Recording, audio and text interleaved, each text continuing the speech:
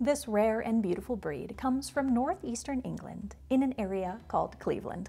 The traditional coloring of the breed, along with their origin, gave them their name, the Cleveland Bay.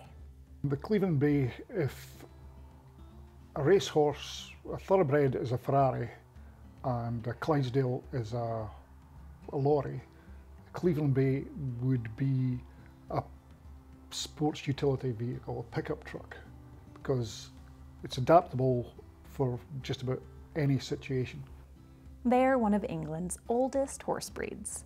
In the Middle Ages, their ancestors, also bay in coloring, were used as general-purpose horses. During the reign of Queen Elizabeth I, they were popular for pulling the coaches. In the First World War, they were used as artillery horses.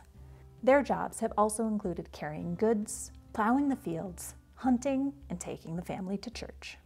One of its faults, which was one of its strengths, is they make such brilliant crosses. Things like the Oldenburg warm blood is based on Cleveland Bay genetics. But it meant that people weren't breeding purebreds to keep the genetics going. So that narrowed and narrowed and narrowed the gene pool. The Cleveland Bay Horse Society was formed in 1884 to help preserve and promote the breed. As with many horse breeds, when trains and vehicles became popular, the breed numbers dropped drastically. By the early 1960s, there were very few stallions left in England. Queen Elizabeth II helped to save the breed and purchased a Cleveland Bay colt that she made available to the public as a sire. The average height is between 16 and 16.2.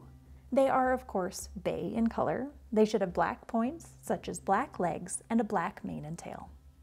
Although they are still listed as critically endangered, there is much hope for the future of this ancient and versatile breed. Today, they can be found around the world in a wide variety of different disciplines. The best thing is their trainability and their personality. They're just super to work with all the time and just make me smile all the time.